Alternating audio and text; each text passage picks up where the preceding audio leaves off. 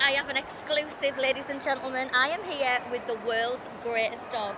This is Dylan, who won Best in Show at Crufts 2019. He's kind of a big deal round here. He's used to all of these cameras, all of the attention. He's like the Brad Pitt of the dog world. So he is a papillon, which is butterfly in French, and I think he'll agree he is as beautiful as a butterfly. I don't even think he's been through that ugly caterpillar stage. I mean, his hair's nicer than mine, and I'm not ashamed to admit that.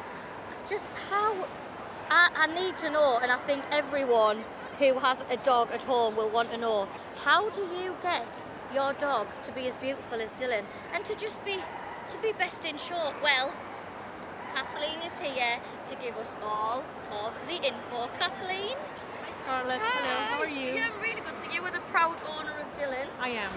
What was it like to win Best in Show? Oh, it was amazing. It's like, for us dog show people, it's like the ultimate dream. So to win Best in Show at Crufts, I will remember forever. Oh, how do you even start to groom Dylan to become Best in Show? How will I make my dog? Well, I think like there's the 4 factors. The first factor is genetics. They have their looks, they have the way they are built and have their coats. The second is for sure good food.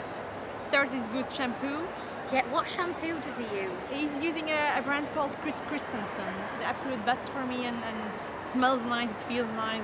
Can I use it on my own hair? Because for sure. I'm using it on mine. I was going to say, like, both of your hair is beautiful. I often run out of shampoo, and I always have dog shampoo, so it happens often that I'm smelling like dogs. And what was the fourth? The fourth is passion.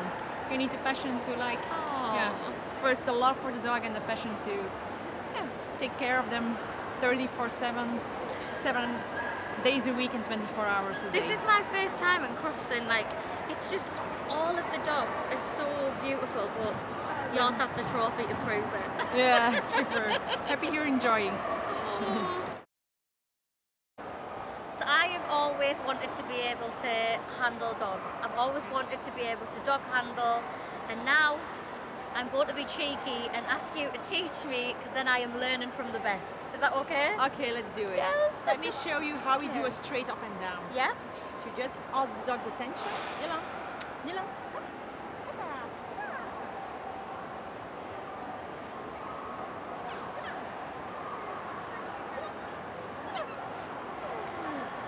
You give it a go. If you have this and you have his attention, he will do fine. Okay, right, come on Dylan, we've got this, haven't we? Okay. Come on then Dylan. And go. This way. And then down this way. Yeah, this way. That's it. Oh, this is harder than it looks. This is harder than it looks. I think we did perfect there, Dylan. You were super. What are you doing on March 12th next year? Oh, I don't know why. You're my handler next year. This is an honour. That is actually more difficult than it looks. Oh, it's quite, if you do it a lot as a habit and you have a good bond with the dog, it gets better. Yeah, it's because like Dylan's like your best friend, so I think if I did it with my dog Bonnie, it would be fabulous. Yeah. You are natural. And then can I ask a question? You know how you hold the lead up quite high? Is there any particular reason why you do that? Or? Well, the reason why I do it, with this, without putting tension on the leash, it's the best way to still have control and to be in touch with the dog over the leash. So if they would like smell the carpet or like see something, get distracted, then you easily can, I would not say correct, but like can guide them through the leash to do whatever you want them to do. I'm going to start and do that. Thank you for today. You're welcome. Thank you Dylan.